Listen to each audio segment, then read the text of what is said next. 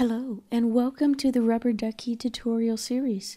In this video, we're going to take a look at you writing your very first starter Netcat payload as a Rubber Ducky script.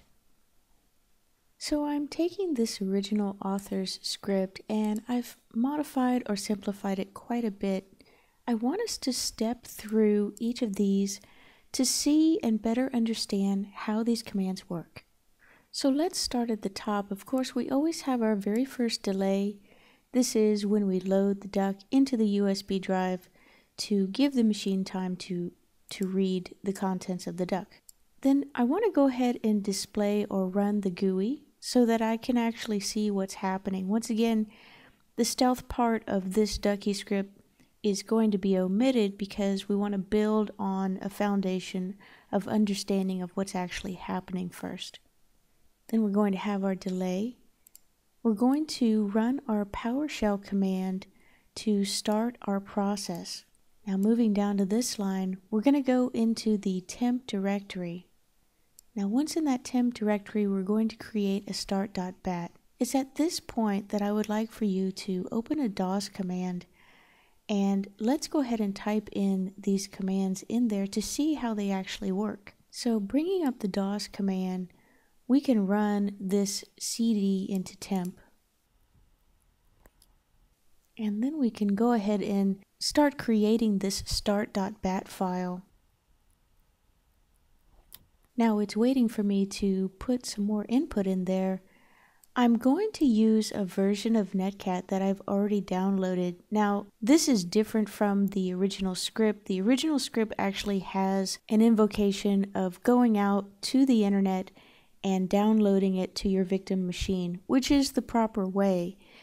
But what I want to do here is I want you to actually understand each line of the script, and so that's why I've gone ahead and downloaded a version of Netcat that runs on Windows. I'm going to have it listening on port 4447. The version of Netcat that I happen to be using here for Windows is made by John Cratton and can be found at this URL. Then you can see the next line is Control-Z. And there you can see that one file has been copied there. Now that's going to start our listener. Now we go into the building of the Visual Basic script. So once again, it's waiting for my input. I'm going to go ahead and do these commands.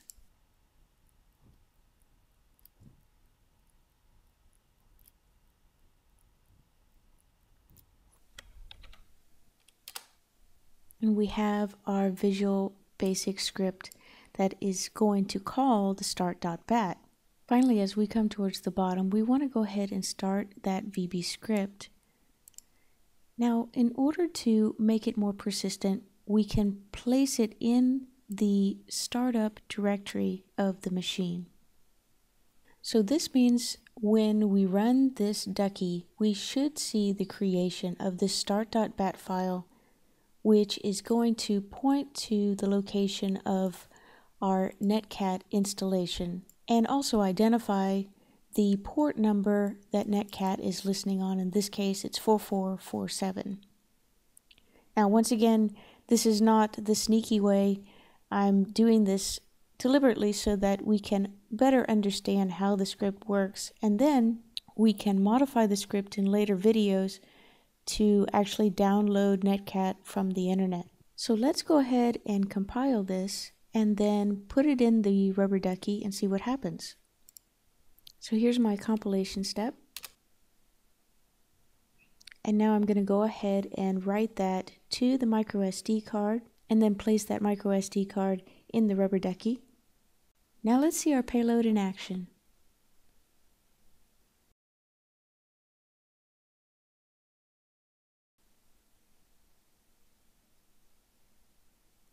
And now we can go to our Linux box and we can see that we are now connected via Netcat.